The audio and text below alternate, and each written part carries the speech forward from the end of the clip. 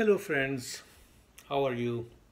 Namaste, salam, sat sri akal, bonjour les amis, comment ça va? कैसे हैं? Today's video is a continuation of my previous video in which I explain you undergraduate admission procedure in Canada. In today's video, I'm going to talk about graduate admission requirements, procedure, how can you get into a good school in Canada. So that's what my plan is for today. The first step of graduate studies is to find out what is your aim, why you want to come for a graduate studies. Of course, you want to come for a program to complete. So maybe you have done undergraduate studies in engineering or accounting or business or sciences, and you want to pursue a master's degree or a PhD in that field. So the first thing is that in Canada, it's not necessary that if you have done an undergrad degree in engineering, in, for example, electrical engineering, so you must do a master's or PhD in electrical engineering. You can choose different fields related to electrical engineering. For example, if you have done electrical engineering, you can come here and do electronics, software engineering, or even mechanical engineering or engineering management, any kind of program. So the first step to go for a graduate program is to choose your program. And in that way, the first thing is, if you decide what you want to do, go to the university, look what kind of programs available in the university, and then you apply for those programs. The basic requirement for admission in the graduate program for a master's degree is a 4 years BSc Honors. So in Canada, it's 12 years of high school and then 4 years is BSc Honors. If you have not done your BSc Honors, if you have done only 3 years, which is a BSc or BA pass program, you need to apply for graduate studies, but they offer you, first of all, to complete a qualifying year where you take additional courses, and then after qualifying year you enter into a graduate program. In terms of requirements in grade wise, in undergraduate level, if you are applying for a master's, you have to have at least mid B, which is around 73% to 75% your grade. Your score, like your last 2 years of your marks should be around that range. But if you are applying for a PhD program, so that at a master's level you must have at least 75 and above marks in the master's level, so that you can apply for a PhD program. All right. So once you have decided about your program, next step would be to apply and gather all the information that university would require from you. You need transcripts that need to be sent directly from your academic institutions where have you studied to the university you are applying. That include like your high school transcripts and also your undergraduate BA or BSc transcripts, and detailed marks showing your grades and your score, that whatever marks you have obtained there.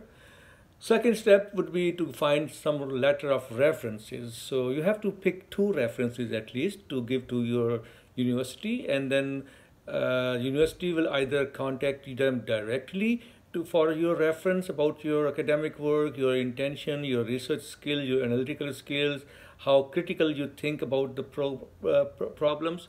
So, or they will ask you to obtain letter of reference and then send them in a sealed envelope to the university.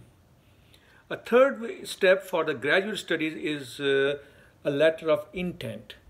A letter of intent is that the university asks you that why you want to come for a graduate studies, what you want to achieve from a master's degree by doing a master's degree, what is so interesting and about the programs that you want to apply. So they want to test that how much knowledge you have about the program, and how much driven, like I mean, ambitious you are to complete your master's program.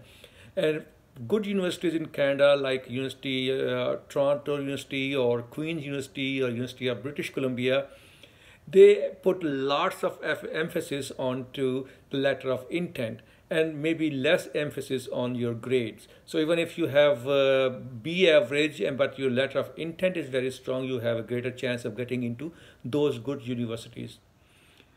Another step is, like, some universities, depending on the program you are applying, they might ask you writing sample. If you have written any article, or you have published some article in a journal, or if you have an essay written in the school, they would like to see, are you good in writing? And writing actually shows your analytical skills, how you comprehend different topics and present them in a concise and precise way. If your English is not your first language, the universities will ask you for TOEFL or for Ielts. Score for TOEFL is around, if you have around 570, I would say, to 600, that's a good score. And that's not mostly most universities require. And if you have Ielts, so any score between 7 to 8 is considered a good score. If you're applying for a business program like Master of Business Administration, so universities may ask you to provide GMAT, Graduate Management Admission Test score. Around 550 to 600 is a good GMAT score, and most universities require about that score. So one more thing here is that most of the time universities don't ask you for GRE. GRE is a Graduate Record Examination. So if you have not done GRE, and if you are interested to obtain some sort of financial support from the universities, I would suggest that before applying for a master's program, please do GRE. Or even if you're doing for a PhD, a GRE score is a good score.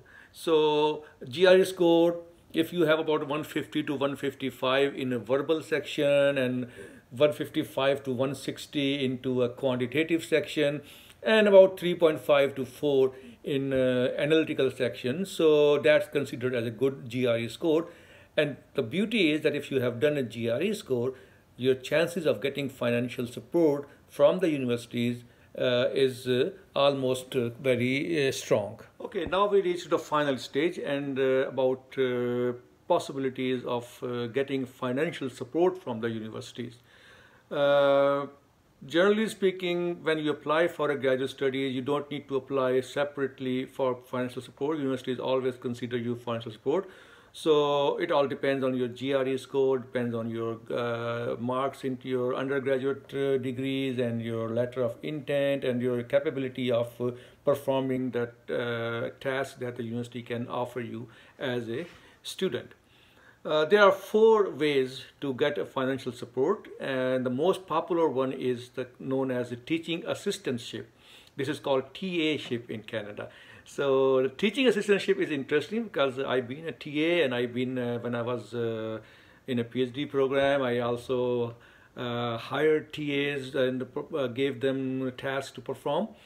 In order to secure a TA-ship, if you have about, your GPA is around about 10, or in other words, if your average score is A minus, which is about 80%, you can be considered for a TA-ship, and the value in Canada is around 10 to 12,000 for a TA-ship. It covers almost 1 year fees, and the tasks that TA are assigned are very simple. They are asked to provide tutorials to undergraduate students, or do some sort of assignment marking for the undergraduate students. So that type of work is a very nominal work, but they are offered good salaries. Second possibility is to get a research assistantship. It is like RA, that's called RA. In a teaching assistantship, you attach with a professor who have acquired some research grant from different organizations, and then he needs some support to manipulate data, to gather data, to analyze data, so those kind of things.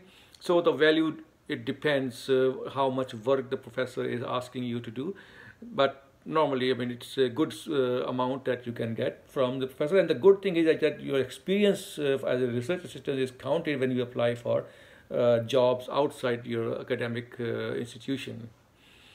A third way is the merit scholarship, which is based on your academic grades. If you are a super duper candidate, and your marks and your all kind of transcripts show that you are a great student, so you can get some scholarship from the universities, and it ranges between $1,000 to $12,000. And finally, there are external awards that's available to graduate students. These awards are provided by various organizations and outside the university, and it kind of provides support to graduate students. Here I want to say that for a graduate student at a PhD level, it is almost guaranteed that if you are coming for a PhD, if you have been accepted for a PhD, you will get TA-ship or a research assistantship. And so don't worry, if you are coming to Canada, you should get that one. Otherwise, I would not come even for PhD, because I'm going to spend my 4 or 5 years after masters, and without financial support, I would not do that, because my opportunity cost is very high. One more point here I would like to finally say is about the work while you are a student. You can work outside the university for 20 hours a week. That gives you good money. Even if you work at $15 an hour, which is a minimum wage, about 14, 15, that covers up your living expenses. Or if you are working in the university, in the library, or in any other retail store or a bookstore or anywhere else, you can make extra money. So hope you like this video. If you like the video, please subscribe my channel. I'm presenting a next video very soon on why should we come to Canada. Why not go to Britain? So I'm comparing British education with the Canadian education at a graduate level, at a master's and a PhD level. So